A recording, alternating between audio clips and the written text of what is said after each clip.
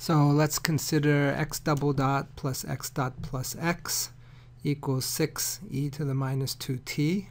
And we're looking for a particular solution. So it's a particular solution when the right-hand side is an exponential function.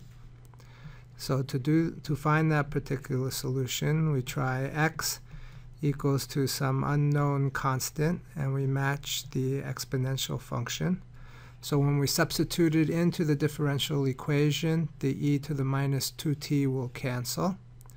The second derivative brings down minus 2 twice, so we'll have a 4a. And the first derivative brings down a minus 2, so minus 2a plus x. And that will match the right-hand side as 6. So we've canceled the e to the minus 2t.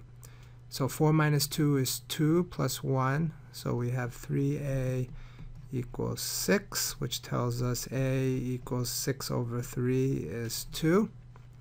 So we have our particular solution then is equal to 2 times e to the minus